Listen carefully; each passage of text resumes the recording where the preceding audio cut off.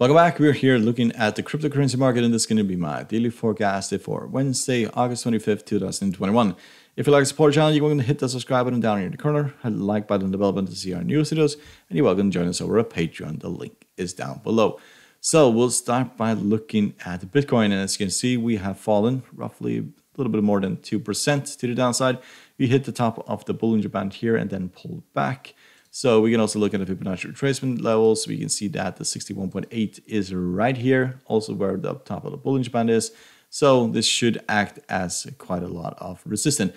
Question is whether or not we fall towards support down here at the 200 moving average or 20 exponential and then continue rallying to the upside. If that is the case, if you get a supportive candle right here, then it's very likely that we'll take out 50K and then head back towards the very highs.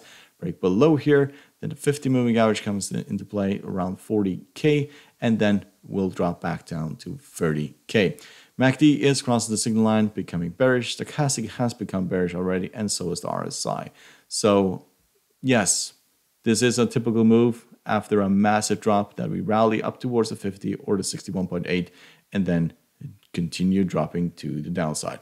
So let's look at Ethereum.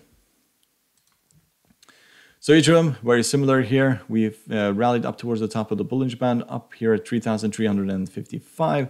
And then now we have fallen back towards support at the middle of the Bollinger Band. If we break below here, we could drop towards the bottom, roughly at 28.28. And the 50 moving average is right here, 25.33. And the 200 moving average at 23.21. So quite a lot of support underneath, and this is looking far more bullish than Bitcoin, for example, but still it is a very similar trend. We are still pulling back at the 61.8 Fibonacci retracement. If we manage to break above here, then it's very likely that we'll go to the very top again, but break below the 200 moving average, then we are dropping back towards, we'll most likely drop back towards the very lows. MACD is bearish, has been for quite some time. The stochastic is also becoming bearish, and the RSI is bearish as well. So, hope you find this helpful. You're able to support the channel by subscribing, hit the like button and the bell button to see our news videos, and good luck, and thank you very much.